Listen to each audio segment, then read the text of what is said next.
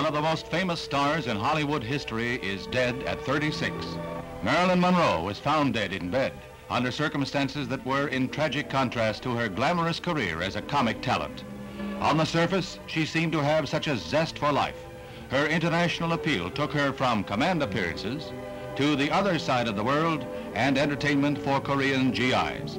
The star led a far from normal childhood and had 12 sets of foster parents, leading her to say in her last interview that she was never used to being happy, so it wasn't something she ever took for granted.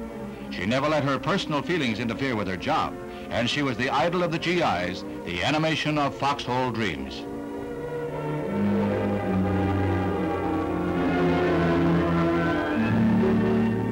She found no happiness in marriage. Her second husband was baseball immortal Joe DiMaggio, and that marriage ended as had her first in divorce.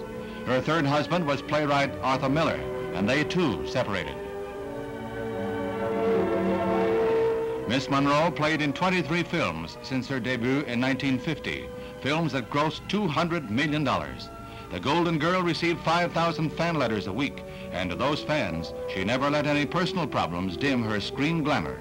Despite flashes of temperament and tantrums, she turned in performances that kept her among the greatest box office favorites in motion picture history.